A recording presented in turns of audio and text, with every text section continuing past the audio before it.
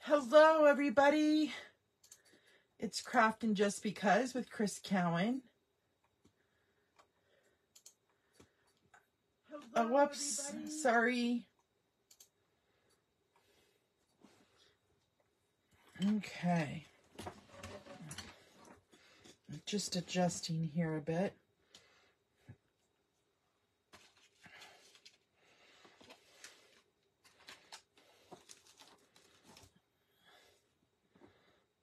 Okay, so today we are playing with the Excellent Eggs bundle, and I also am using a piece from the Thoughtful Expressions dies, and we are going to create a little Easter treat.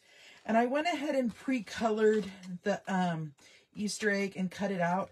And what I love about the dies is it leaves a little border, but it's like a stitched border around the outside. And then this is the piece that we cut from the Thoughtful Expressions dies. And is there one more part? It's going to be a little treat holder that we're going to create. And I was making these for my husband's work. And actually, I have a sample here. I could show you guys what we're going to make. So this is what I made, and it's filled with candy. And it holds about 4 pieces of candy. So I'll show you the candy here in a minute. But let's go ahead and get started. Since I already colored everything and die cut everything, I made that a little bit easier. And I also have a little rabbit. My rabbit got a little off. But let's go ahead and get started. So you need, this is perfect for 6x6 paper. And I'm using the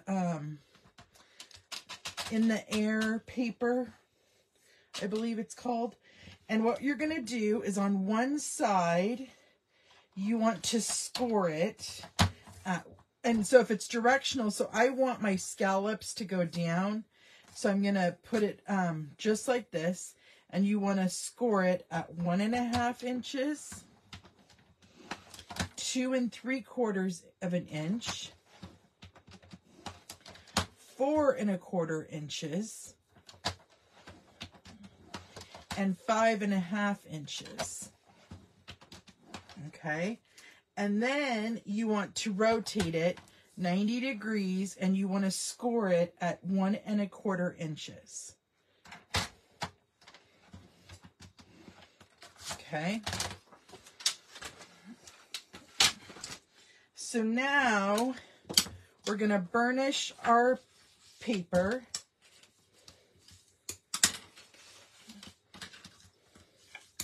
On those score lines.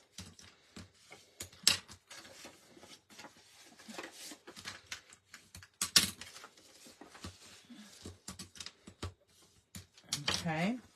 And then we're going to want to do a little bit of trimming. So on this 1/2 inch piece, we want to cut this bottom rectangle out.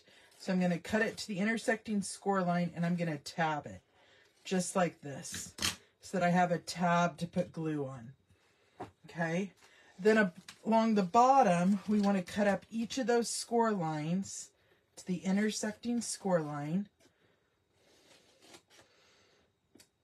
And then if you notice, you have 2 smaller sections right here. So one by the tab and then the next one.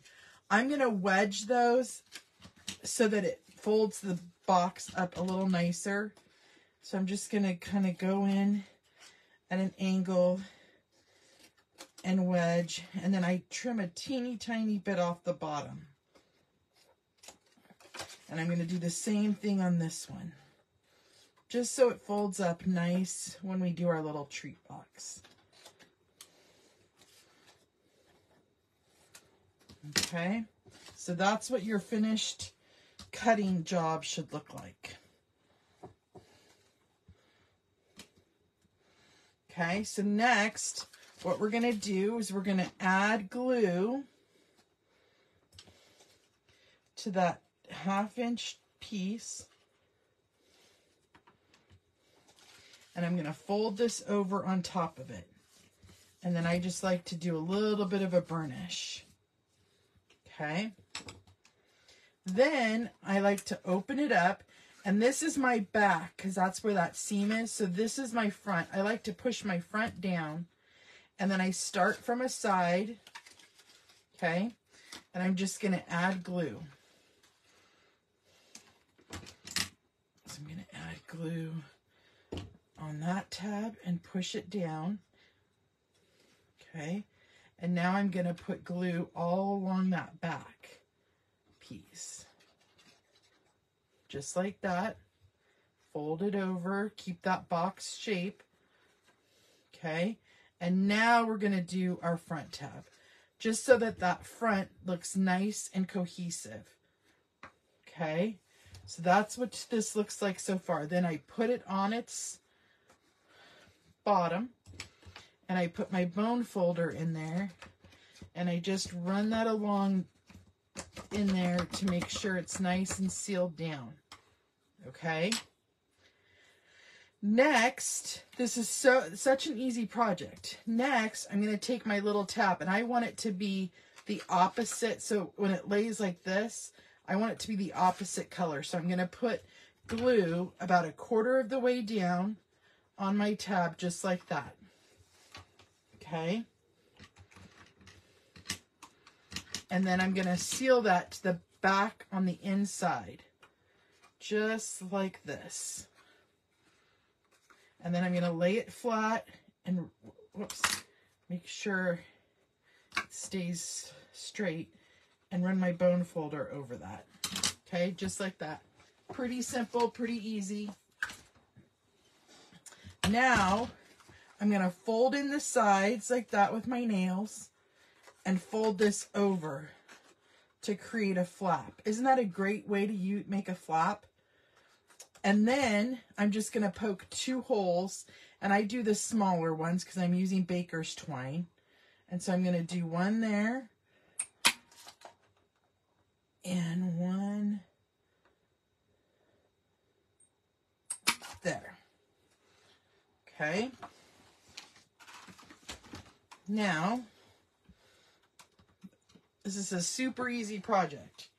Now we're going to fill it with our candy. So I'm going to open it back up. I have a little fun-sized bag of M&Ms. Okay.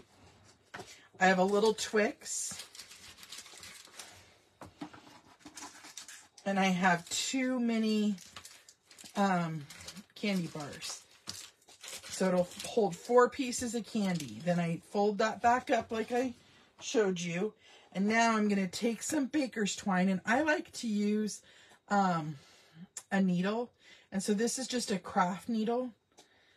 And I put my twine through it. Put it through the hole. Put it through this hole. And then we're going to tie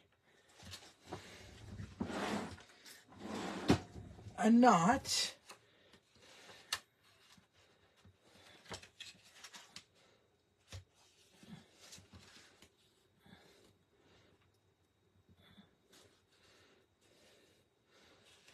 Just like that.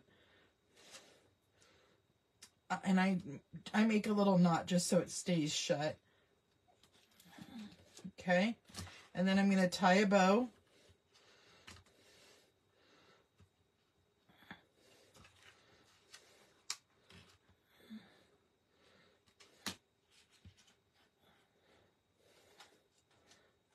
And I hold the middle and I make the bow the length I want it to be. And then I just trim that off. Okay. And then I went ahead and I just put glue down the center of my little egg that I colored.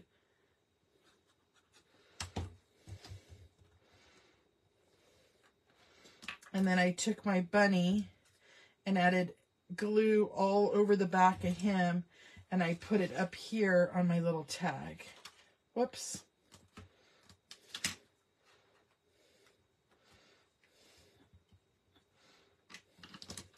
And I hold those down for just a minute since I am using liquid multi-purpose glue. Make sure that they're on there. And those are our little treat boxes for today, using the Excellent Egg and the Thoughtful Expressions dies. So I love how that turned out. Cute and easy little treats for my husband's work.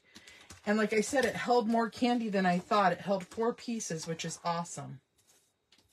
So until next time, my creative peeps, I will see you later. I hope you have a great night. Bye-bye.